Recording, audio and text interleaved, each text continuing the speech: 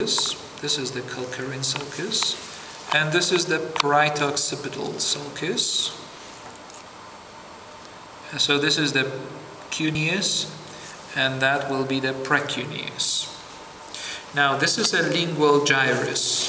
What's next with this lingual gyrus? Lingual gyrus is quite big here. This is a lingual gyrus.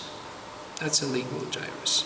Now the lingual gyrus extends to become a certain gyrus which is neighboring to the crus cerebri. This is a crus cerebri, and it ends with a certain reflection called uncus. Uncus means hook. It's an uncus of the parahippocampal gyrus. This is the parahippocampal. Why parahippocampal? Because this gyrus is located immediately superficial to a formation which is hidden in the inside of the temporal lobe, a so-called hippocampus. Hippocampus,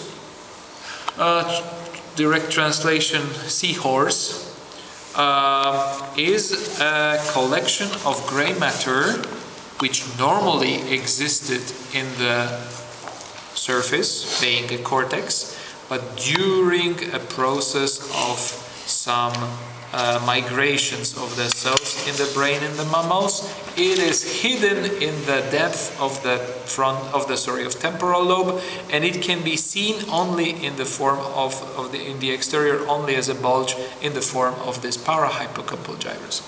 Now this white and gray substance on the transverse section, this is the hippocampus.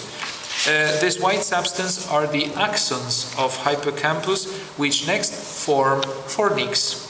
Because axons of hippocampus form first the so-called alveus, which goes next to be a crus of the fornix, and then it becomes a fornix, corpus fornicis, and then it splits into two columna fornicis, which reach mammillary bodies. So this is a tract which unites the hippocampus and the mammillary bodies in the form of so-called hippocampal-mammillary tract.